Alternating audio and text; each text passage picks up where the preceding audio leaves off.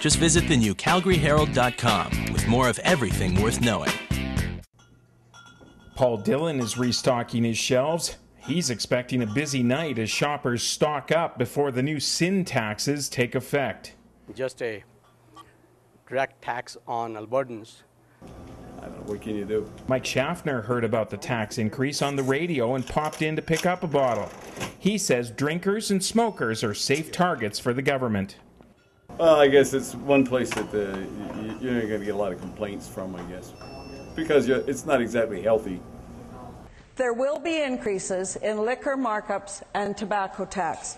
In her budget, Finance Minister Iris Evans upped the taxes on cigarettes by $3 a carton, up to $6 more tax on a cigar.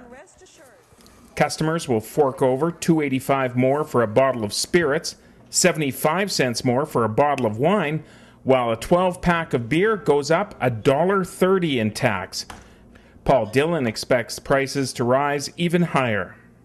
By the time the consumers get their hands on their beer, there will be an increase of somewhere around $2 to $3 a case. So that's a pretty big jump. Well, they just keep whacking the poor old working man, eh?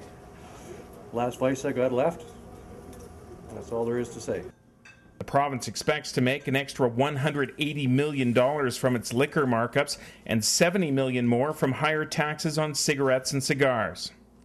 I know it's a sin tax, but in these tough times, this will have a very drastic effect on the hospitality industry.